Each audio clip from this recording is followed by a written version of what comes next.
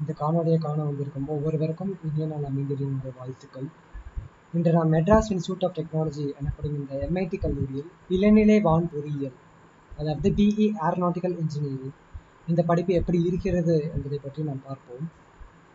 இப்பொழுது இந்த காணொலியை நான் ஒரு வாரத்திற்கு முன்போ அல்லது ஒரு மாதத்திற்கு முன்போ வெளியிட்டிருந்தால் நடக்கின்ற கல்வியாண்டில் கல்லூரி சேரவிருக்க மாணவர்களுக்கு உதவியாக இருந்திருக்கும். ஆனாலும் இப்பொழுது 12ஆம் வகுப்பு பயிலும் மாணவர்களுக்கும் வருகிற கல்வியாண்டுகளில் கல்லூரி சேரவிருக்கும் மாணவர்களுக்கும் இந்த காணொலி பயனுள்ளதாக இருக்கும் என்று நம்பி நான் தொடங்குகிறேன். இப்பொழுது இந்த MIT கல்லூரி என்னவென்று பார்த்தீர்கள் என்றால், இது ஒரு அரசு கல்லூரி. அதாவது அண்ணா பல்கலைக்கழகத்தில் மொத்தம் 4 வளாகங்கள் இருக்கின்றன. ஒன்று CEG, காலேஜ் ஆஃப் இன்ஜினியரிங் கிண்டி. இது MIT, Madras institute of technology. அடுத்து ACT, Alagappa college of technology. இது SAP, school of architecture and planning. இதில் 3 வளாகங்கள், CEG, ACT, SAP. இவை மூன்றும் சென்னையில் கிண்டி என்னும் இடத்தில் இருக்கின்றன. நீங்கள் தொலைக்காட்சியில் ஒரு சிவப்பு நிற கட்டடத்தை பார்த்திருப்பீர்கள். அது வேறொன்றும் இல்லை, உங்கள் அண்ணா பல்கலைக்கழகத்தின் CEG வளாகம். இந்த MIT வளாகம் சென்னையில் குரோம்பேட்டை என்னும் இடத்தில் இருக்கின்றது. இப்பொழுது இந்த காணொலியை நான் 4 பாகங்களாக பிரித்திருக்கிறேன். அதாவது முதலில் நான் ஒரு பொது அறிவுரையை கூறிக்கொள்ள விரும்புகிறேன் கல்லூரி சேரவிருக்கும் மாணவர்களுக்கு. அடுத்ததாக நான் BE ஏரோநாட்டிக்கல் இன்ஜினியரிங் என்றால் என்ன என்பதை பற்றி கூறப்போகிறேன். அதுக்கு அடுத்ததாக MIT கல்லூரி அந்த படிப்பு எப்படி இருக்கின்றது என்பதை பற்றி பேசப் போகிறேன். இறுதியாக நாம் இந்த படிப்பை எடுக்கலாமா வேண்டாமா என்பதை பற்றி பார்ப்போம். என்னுடைய தனிப்பட்ட கருத்தை நான் இறுதியாக கூறுகிறேன். இப்பொழுது முதலில் என்னுடைய பொது அறிவுரை என்னவென்றால், நீங்கள் ஒரு எந்த படிப்பாக இருக்கட்டும், ஒரு அறிவியல் படிப்பாக இருக்கட்டும், பொறியியல் படிப்பாக இருக்கட்டும், இல்லை எந்த படிப்பாக இருந்தாலும் முதலில் இந்த படிப்பு என்னவென்று தெரிந்து கொள்ளுங்கள். ஏனென்றால் இப்போ சான்றாக அக்ரிகல்ச்சரல் இன்ஜினியரிங் என்று ஒன்று இருக்கின்றது. நம் அனைவருக்கும் அக்ரிகல்ச்சர் என்றால் என்னவென்று தெரியும், அதாவது வேளாண்மை அல்லவா. ஆனால் அக்ரிகல்ச்சரல் இன்ஜினியரிங் என்றால் என்னவென்று தெரியுமா? தெரியாமல் இருக்கலாம். அதுபோலவே BSc அக்ரிகல்ச்சர் என்று ஒன்று இருக்கின்றது. அந்த படிப்பிற்கும் இதற்கும் என்ன வேறுபாடு, அதை பற்றி தெரியாமல் இருக்கலாம். அது போலவே பயோமெடிக்கல் இன்ஜினியரிங் என்று ஒன்று இருக்கிறது. அதற்கும் மருத்துவ படிப்பிற்கும் தொடர்பே இல்லை. அது like biomedical engineering, as far as I know, it belongs to electronics only.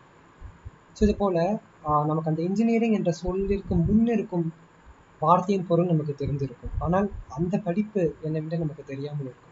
எனவே முதலில் நீங்கள் இணையதளத்தில் அந்த படிப்பின் பெயரை தட்டுங்கள், என்னென்ன தலைப்புகள் வருகின்றன என்பதை பாருங்கள், அந்த படிப்பை என்னவென்று முதலில் தெரிந்து கொள்ளுங்கள். அடுத்ததாக வீட்டில் உள்ள பெரியவர்களோ அல்லது பெற்றோர்களோ உறவினர்களோ உங்களிடம் கூறியிருப்பார்கள், இந்த படிப்பை எடுங்கள் அந்த படிப்பை எடுங்கள் என்று. அவர்கள் கூறுவதை அப்படியே கேட்காமல் நீங்களும் சற்று ஆராய்ச்சி செய்யுங்கள். ஏன்னால் அவர்கள் அவர்களின் காலகட்டத்தை மனத்தில் வைத்து கூறியிருக்கலாம். ஏன்னால் அந்த படிப்பு அவர்களின் காலகட்டத்தில் ஒரு சிறந்த படிப்பாக, பல வேலைவாய்ப்புகளை தரக்கூடிய ஒரு படிப்பாக இருந்திருக்கலாம். ஆனால் இன்றும் அதே நிலைமை இருக்கிறதா இல்லையா என்பது அவர்களுக்கு தெரியாமல் இருக்கலாம்.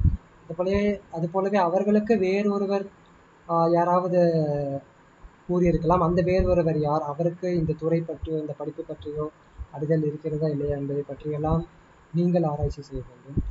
எனவே முதலில் இந்த 2 நீங்கள் செய்யுங்கள். அதற்கு நீங்கள் நேரம் செலவழிக்க வேண்டும், கண்டிப்பாக செலவழிக்க வேண்டும். என்றால் பள்ளிகளில் இதை பற்றியெல்லாம் உங்களுக்கு அறிவு ஊட்டுவதில்லை.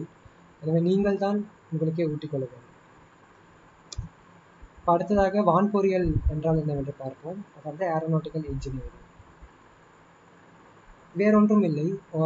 ஒரு பொருள் பறக்கிறது என்றால் அதற்கு பின் இருக்கும் அறிவியல் என்ன, அல்லது ஒரு பொருளை நாம் விரும்பும்படி பறக்க வைப்பதற்கு நாம் அறிவியலை எப்படியெல்லாம் பயன்படுத்த வேண்டும் என்பதை பற்றி கூறுவதுதான் இந்த வான்பொறியியல், ஏரோநாட்டிக்கல் இன்ஜினியரிங்.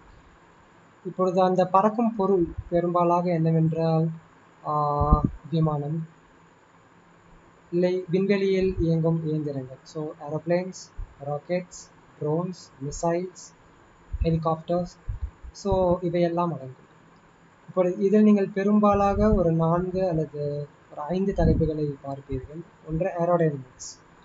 ஸோ இதற்கான சார்ந்த சொற்கள் fluid mechanics, flow physics. So like if an airflow or a water flow happens over some solid body, so different locations. So the flow properties like pressures, temperature, velocities, these will vary. So you will learn about the flow physics. அடுத்ததாக propulsion என்ற ஒரு தலைப்பு. So அதற்கு சார்ந்த சொற்கள் என்னவென்றால் engine, thermodynamics, உங்கள் 11ஆம் வகுப்பு அல்லது 12ஆம் வகுப்பில் பார்த்திருப்பீர்கள். இது ஹீட், இவையெல்லாம். அடுத்ததாக ஸ்ட்ரக்சர்ஸ் அப்படி என்றால் என்னென்று உங்களுக்கே தெரியும், ஒரு கட்டமைப்பு. So you learn about force, moment, bending, twist on some solid structures used in aircrafts. அடுத்ததாக பர்ஃபார்மன்ஸ் அண்ட் ஸ்டெபிலிட்டி. ஸோ வேறு ஒன்றும் இல்லை, நீங்கள் like you would have come across these equations of motions, like you will throw a ball, it will fall, and you will write v square minus u square equal to 2as or 2gs, something, right? So not those simple equations, but you will frame different equations for different aircraft operating conditions. So இது இல்லாமல் அடுத்ததாக நீங்கள் aircraft systems maintenance என்ற தலைப்புகளும் பார்ப்பீர்கள். So இவை தான் இந்த வான்பொறியியல் படிப்பில் முக்கியமாக அடங்கக்கூடிய தலைப்புகள். அடுத்ததாக aeronautical engineering versus aviation, BSc aviation போன்ற படிப்புகளும் இருக்கின்றன. இந்த இரண்டிற்கும் என்ன வேறுபாடு என்று கேட்டால், ஏவியேஷன் என்பது பறக்கக்கூடிய ஒரு பொருளை எப்படி இயக்க வேண்டும், இல்லை அந்த பறக்கக்கூடிய அந்த பொருள், அதாவது விமானமோ இல்லை விண்வெளியில் இயங்கும் இயந்திரமோ, அதை வைத்து நாம் என்னெல்லாம் செய்யலாம் என்பதை பற்றி படிப்பது தான் அந்த ஏவியேஷன் என்பது. ஏரோநாட்டிக்கல் இன்ஜினியரிங் என்பது நான் முன்பு கூறியது போல் ஒரு பொருள் படிப்பதற்கு பின்னிருக்கும் அறிவியலை பற்றி தான் படிப்பது. இதை நீங்கள் ஒரு கைபேசி வைத்து ஒப்பிடலாம், ஆழமாக புரிய வேண்டும் என்றால். இப்பொழுது கைபேசியை எப்படி பயன்படுத்த வேண்டும், கைபேசியை வைத்து நாம் என்னெல்லாம் செய்ய முடியும் என்பது நமக்கு தெரியும். ஸோ அது ஏவியேஷன் போல். இந்த கைபேசிக்குள் என்ன இருக்கின்றது, கைபேசி எப்படி தயாரிக்க வேண்டும், அதில் என்னென்ன பொருட்கள்லாம் வைக்க வேண்டும், ஏன் வைக்க வேண்டும் என்பது நமக்கு தெரியாது. அது செல்ஃபோன் இன்ஜினியரிங் என்று எடுத்துக்கொண்டால், விமானத்திற்கு அது ஏரோநாட்டிக்கல் இன்ஜினியரிங். ஒரு விமானத்தில் என்னென்ன பொருட்கள் வைக்க வேண்டும், எப்படி அமைக்க வேண்டும், ஏன் இப்படி அமைக்க வேண்டும் என்பதை எல்லாம் படிப்பது ஏரோநாட்டிக்கல் இன்ஜினியரிங். அடுத்தது ஏரோஸ்பேஸ் இன்ஜினியரிங் என்று ஒன்று இருக்கிறது. அதுவும் ஏரோநாட்டிக்கல் இன்ஜினியரிங் ஒன்று தான். ஏரோஸ்பேஸ் இன்ஜினியரிங் என்றால் நீங்கள் கூடுதலாக விண்வெளியில் இயங்கும் மிசைல்களை பற்றி, ராக்கெட்ஸ், மிசைல்ஸ் இவற்றை பற்றி எல்லாம் நீங்கள் கொஞ்சம் விரிவாக படிப்பீர்கள். அதுதான் ஏரோஸ்பேஸ் இன்ஜினியரிங். ஏரோஸ்பேஸ் இன்ஜினியரிங் இளநிலை படிப்பு எம்ஐடி கல்லூரியில் இல்லை. இப்போ இதற்கும் இந்த அண்டவெளி படிப்பிற்கும் ஏதாவது தொடர்பு இருக்கிறது என்றால் இல்லை. உங்களுக்கு அண்டவெளியை பற்றி பிடிக்கும், கிரகங்கள், நட்சத்திரங்கள் இவற்றை பற்றியெல்லாம் தெரிந்து கொள்ள பிடிக்கும் என்றால் அதற்கு நீங்கள் ஏரோஸ்பேஸ் இன்ஜினியரிங் எடுக்கக்கூடாது. ஏன்னால் ஏரோநாட்டிக்கல் இன்ஜினியராக இருக்கட்டும், ஏரோஸ்பேஸ் இன்ஜினியராக இருக்கட்டும், இவையெல்லாம் பூமிக்குள்ளேயோ இல்லை பூமிக்கு வெளியவோ இயங்கும் அந்த வாகனங்களை பற்றி தான் அந்த படிப்புகள் இருக்குமே தவிர அண்டவெளியை பற்றியோ கிரகங்களை பற்றியோ நட்சத்திரங்களை பற்றியெல்லாம் இருக்காது. அதற்கான படிப்புகள் தனியாக இருக்கின்றன. அவை என்னவென்று எனக்கும் சரியாக தெரியாது, நீங்கள் அதை ஆராய்ச்சி செய்ய வேண்டும். அடுத்ததாக நீங்கள் விமானியாக வேண்டும் என்றால் இந்த படிப்பு எடுக்க வேண்டும் அப்படி என்று கேட்டீர்கள் என்றால் அதற்கும் இதற்கும் தொடர்பில்லை. நீங்கள் விமானியாக வேண்டும் என்றால் அதற்கு நீங்கள் பணம் செலவழித்து பயிற்சி எடுத்து விமானியாக வேண்டும். அதற்காக இந்த படிப்பை நீங்கள் எடுக்க வேண்டாம். அடுத்ததாக இந்த எம்ஐடி கல்லூரியில் இந்த படிப்பு எப்படி இருக்கிறது என்பதை பற்றி பார்ப்போம். முதலாக அனைவரும் கேட்கக்கூடிய கேள்வி, ஆசிரியர்கள் எப்படி இருக்கிறார்கள் என்றுதான். அனைத்து கல்வி நிறுவனங்களில் இருப்பது போல நன்றாக நடத்தும் ஆசிரியர்களும் இருக்கிறார்கள். அறிவிற்கும் ஆனால் வகுப்பறைக்கு நடத்த மாட்டார்கள், அவ்வாறான ஆசிரியர்களும் இருக்கிறார்கள்.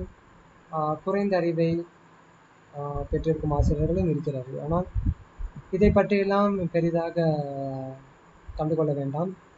ஏனென்றால் நீங்கள் படிப்பதற்கு உங்களுக்கு மிகுதியான கால அளவு இருக்கும். அதுபோல நீங்கள் படிக்க வேண்டும் என்று நினைத்தால் நீங்கள் படிக்கலாம். ஏனால் நூலகங்கள் இருக்கின்றன, கல்லூரியிலே ஒரு நூலகம் இருக்கின்றது. அது மட்டும் இல்லாமல் இப்பொழுதெல்லாம் அனைத்து வசதிகளும் இணையதளம் மூலமே நீங்கள் பெற்றுக்கொள்ளலாம். எனவே நீங்கள் படிக்க வேண்டும், இவற்றை கற்றுக்கொள்ள வேண்டும் என்று நினைத்தால் நீங்கள் கற்றுக்கொள்ளலாம். அதில் எந்த ஒரு பிரச்சனையும் இருக்காது. அது போலவே உங்களுக்கு முன்பு சேர்ந்திருக்கும் மாணவர்கள் உங்களுக்கு வழிகாட்டுவார்கள். ஆசிரியர்களும் உங்களுக்கு வழிகாட்டுவாங்க. நீங்கள் ஏதேனும் ஒரு தலைப்பில் நீங்கள் பெரிதாக கற்றுக்கொள்ள வேண்டும் என்றால் அந்த தலைப்பில் அறிவு பெற்றிருக்கும் ஆசிரியர்களிடம் நீங்கள் சென்று பேசலாம். அவர்கள் கண்டிப்பாக உங்களுக்கு வழிகாட்டுவாங்க. ஸோ வழிகாட்டுவதற்கு மாணவர்களும் ஆசிரியர்களும் இருக்கிறார்கள். அதை பற்றி நீங்கள் கவலைப்பட வேண்டாம். நீங்கள் உங்களுக்கு முன்பு சேர்ந்திருக்கும் மாணவர்களை நீங்களே போய் சந்திக்காவிட்டாலும் நீங்கள் சந்திக்க வைக்கப்படுவீர்கள். எனவே அதை பற்றியெல்லாம் கவலைப்பட வேண்டாம். அடுத்ததாக லேப்ஸ் அண்ட் ஃபெசிலிட்டிஸ். ஸோ இவையெல்லாம் ஒரு இளநிலை அளவிற்கான ஒரு போதுமான அளவிற்கான வசதிகள்லாம் இருப்பதாக நான் நம்புகிறேன். அடுத்ததாக internship, industrial visit. So internship என்றால் நீங்கள் ஒரு தொழிற்சாலைக்கோ இல்லை ஒரு கல்வி நிறுவனக்கோ சென்று அங்கு நீங்கள் பயிற்சி பெறுவீர்கள். அங்கு நீங்கள் வேலை செய்வீர்கள் அல்லது ஆராய்ச்சி செய்வீர்கள், அனுபவம் பெறுவதற்காக. அதை தான் இன்டர்ன்ஷிப் என்று கூறுவர். இண்டஸ்ட்ரியல் விசிட் என்றென்று உங்களுக்கே தெரியும். நீங்கள் எந்த இடத்தில் இதை செய்ய வேண்டும் என்று நீங்களே தேர்ந்தெடுக்கலாம். அதற்கான அனுமதியும் கல்லூரி வழங்கும். எனவே அதுவும் நன்றாக இருக்கின்றது. அடுத்ததாக சாஃப்ட்வேர் ஸ்கில்ஸ் இம்பார்ட்டன்ட். இப்பொழுதெல்லாம் எந்த துறை எடுத்தாலும் நீங்கள் கணினியை பயன்படுத்த வேண்டும். அதை பற்றியான அறிவை இவர்கள் பெரிதாக ஊட்டுவதில்லை. அதை நீங்களே தான் கற்றுக்கொள்ள வேண்டும். ஆனால் நான் முன்பு கூறியது போல் அதை கற்றுக்கொள்வதற்கான காலம் உங்களுக்கு இருக்கும். அதுபோல் இந்த இன்டர்ன்ஷிப், இண்டஸ்ட்ரியல் விசிட் என்று கூறினேன் அல்லவா, அதன் மூலமாகவும் இந்த சாஃப்ட்வேர் ஸ்கில்ஸ் இதை பற்றியான அறிவை நீங்கள் பெற்றுக்கொள்வீர்கள். இப்போது முக்கியமான சிக்கல் என்னவென்றால், நீங்கள் இந்த இளநிலை படிப்பு முடித்த பிறகு இந்த ஏரோநாட்டிக்கல் இன்ஜினியரிங், இந்த இளநிலை படிப்பை முடித்த பிறகு நீங்கள் வேலைக்கு செல்ல முடியுமா, வேலை வாய்ப்புகள் இருக்கின்றதா என்று கேட்டால் மிகவும் மிகவும் மிகவும் குறைவான வாய்ப்புகள் தான் இருக்கின்றன. ஸோ அதுதான் முக்கியமான பிரச்சனையாக இருக்கின்றது. எனவே முடிவாக நான் என்ன கூற விரும்புகிறேன் என்றால், இந்த கீழ்வரும் இரண்டும் உங்களிடம் இருந்தால் நீங்கள் இந்த படிப்பை எடுக்கலாம். இதுதான் என்னுடைய தனிப்பட்ட கருத்து. முதலில் உங்களுக்கு இந்த துறையில் தான் விருப்பம் இருக்க வேண்டும். மற்ற துறையில் எனக்கு விருப்பம் இல்லை, இந்த துறை தான் எனக்கு வேண்டும், அப்படி இருந்தால் நீங்கள் எடுக்கலாம். அது மட்டும் இல்லாமல் கீழ்வரும் ஏதேனும் மூன்றில் ஒன்றாக உங்களிடம் இருக்க வேண்டும். உங்களிடம் வெளிநாட்டுக்கு சென்று மேற்படிப்பு செய்ய முடியும், அதற்கான பொருள் வளம் உங்களிடம் இருக்கின்றது என்று நினைத்தால் எடுக்கலாம். அப்படி இல்லை என்றால் நீங்கள் மிகவும் நன்றாக படிப்பீர்கள். Graduate aptitude test and engineering gate என்ற ஒரு தேர்வு இருக்கும். அந்த தேர்வில் நீங்கள் மிகுந்த மதிப்பெண்களை பெற்றால் நீங்கள் ஐஐடி, ஐஏஎஸ்சி போன்ற நிறுவனங்களில் மேற்படிப்பு மேற்கொள்ளலாம். அதன் பிறகு வேலை வாய்ப்புகள் கொஞ்சம் கூடுதலாக இருக்கும். அது மட்டும் இல்லாமல் அந்த தேர்வின் மூலம் நீங்கள் அரசு வேலைகளும் பெறலாம். ஆனால் அரசு வேலைகளில் வெறும் 3 அல்லது 4 இடங்கள் தான் இருக்கும் முழு இந்தியாவிலேயே. அந்த அளவுக்கு உங்களால் படிக்க முடியும் என்று நினைத்தால் நீங்கள் இருக்கலாம். அப்படி இல்லை என்றால் உங்களிடம் மிகுதியான திறன் இருக்கிறது, இல்லை நீங்கள் என்ன கூறுவது, நீங்கள் செல்லும் பாதை என்னவென்று உங்களுக்கே தெரியும். நீங்கள் ஒரு திசையை நோக்கி தான் செல்கிறீர்கள். இந்த பாதையில் தான் நான் செல்வேன், இந்த பாதையில் செல்வதற்கு நான் என்ன செய்ய வேண்டும் என்று உங்களுக்கு முன்பே தெரிந்திருந்தால் அதை வைத்து நீங்களே ஒரு நிறுவனம் தொடங்க முடியும் என்ற நம்பிக்கை உங்களிடம் இருந்தால் நீங்கள் எடுக்கலாம். இல்லை என்றால் இந்த படிப்பினை எடுப்பதற்கு நான் சற்று சிந்திப்பேன், நான் எடுக்க வேண்டாம் என்று தான் கூறுவேன். எனவே இவற்றை தான் நான் இந்த காணொலியில் கூற வந்தேன். உங்களுக்கு ஏதேனும் ஐயங்கள் இருந்தால் நீங்கள் கீழே உங்கள் கேள்விகளை பதிவிடலாம். அப்படி இல்லை என்றால் இந்த மின்னஞ்சலுக்கு நீங்கள் உங்கள் கேள்விகளை அனுப்பலாம். இந்த படிப்பை பற்றி மட்டும் இல்லை, உங்களுக்கு எம்ஐடி கல்லூரி பற்றி ஏதேனும் ஐயங்கள் இருந்தாலும் நீங்கள் கேட்கலாம். எனவே நன்றி.